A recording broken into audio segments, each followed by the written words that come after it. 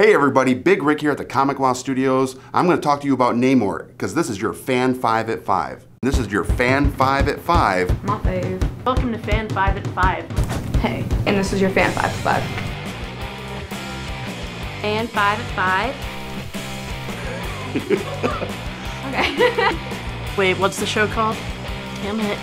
Fan 5 at 5. Fan 5 at 5. Fan 5 at 5. First off, Namor first appeared in Motion Picture Funnies Weekly in 1939. That was like a mail-in or a drop-off that was given to like movie theaters, but he made his first public appearance in a really cool comic called Marvel Comics #1 in the Golden Age. That's his first public appearance. Atlantis is the prince of the deep. And then he came back. He had multiple appearances in the Golden Age, but then he had another public appearance in the Silver Age in Fantastic Four #4, where he is a nemesis to the Fantastic Four, stealing Sue Storm.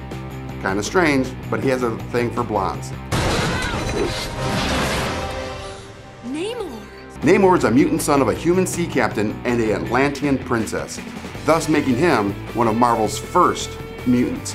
Maybe not chronologically, but in order of appearance in the comic books, he is absolutely the first mutant to appear. So as a mutant, or a hybrid, he has certain abilities. He has super strength and the ability to swim. He has these really great aquatic abilities that he gets from his Atlantean side, but from his human side, where he's kind of getting that mutant hybrid gene mixed in there, he also can fly. Namor, besides being the first mutant in comics, he's also the first anti-hero. When he first appears, he is portrayed as a bad guy, but as you read his storyline, you find out that he actually had some justice issues based on how we as humans were treating the seas. I shall deal with the humans in my own way, in my own time. So was he wrong, or was he just trying to protect his people?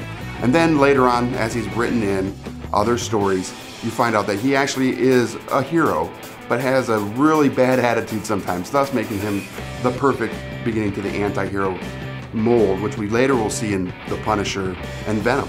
Think you your puny weapons can frighten me? #5, he likes blondes. It's a fact.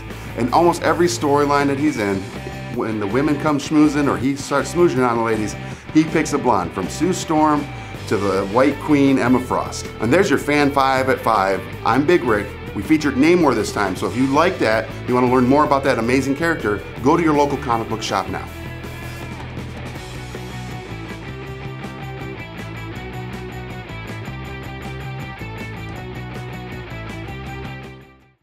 So there you have it. You just watched another great video, at least I thought it was great. And if you did, make sure you comment below what you thought was great about it. Hit that like button, hit that subscribe button. And don't forget, we're on all other social media platforms.